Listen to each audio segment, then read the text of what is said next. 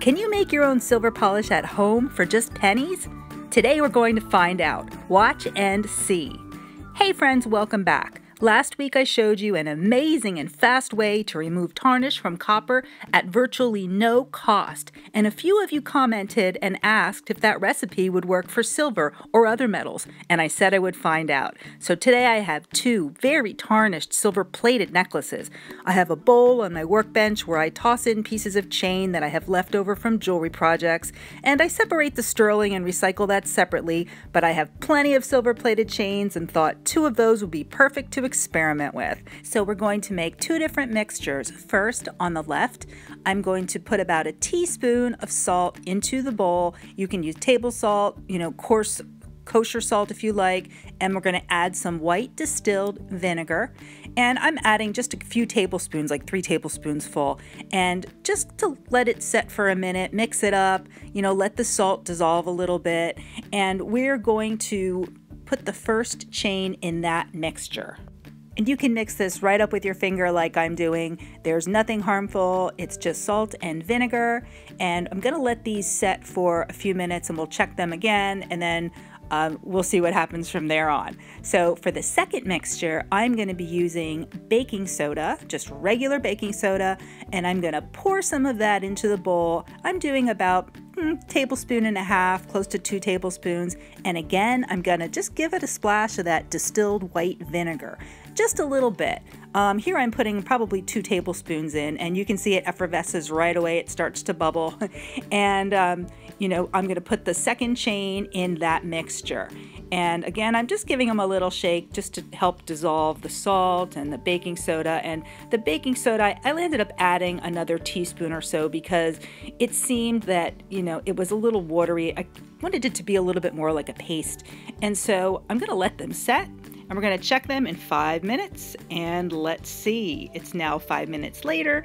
I have 2 different paper towels, and I'm going to wipe them off, and we're going to see if any dirt comes off on the paper towel. We're going to see if the chain looks any different, and we're going to compare them. And these are the same chains. They're both from the same manufacturer.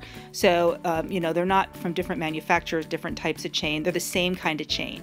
And I think that makes it kind of a fair experiment. So here's the one that was in the baking soda. I'm going to blot it off, and I'm going to pull it through the paper towel a little bit, and I can already see that there's some dirt coming off of there. So yes, a little bit of dirt came off of that one, but it still looks tarnished. So I'm going to put that back into the vinegar and baking soda solution and let that set for a while longer, and we'll see what happens.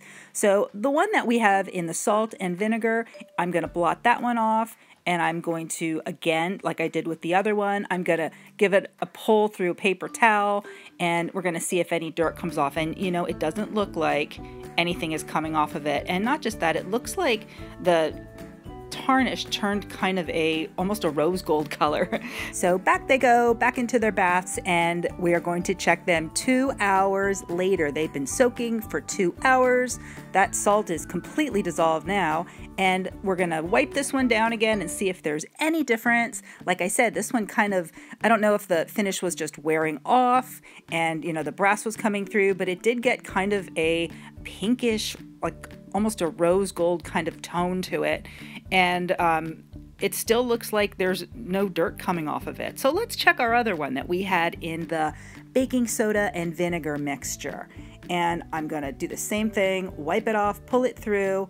And the first time around, after 5 minutes, it pulled some of the dirt off. And let's see what happens now. So once or twice through, and already I can see the tarnish coming off. And I'm pulling this kind of taut. I'm not, just gently wiping it. I really want to see, if I have to give it muscle. And it looks like I do. And you know what? It looks like the chain is getting brighter and more silver. So I'm impressed. I wonder what would happen if I soaked it overnight. I don't think that it takes the tarnish off, by itself. I think you do need to put some of that elbow grease into it. And there they are side by side. And I can really see the one on the right is much whiter and more silver. So yeah, I would definitely say that the mixture of baking soda with white distilled vinegar worked to remove tarnish from silver, and I'm really surprised.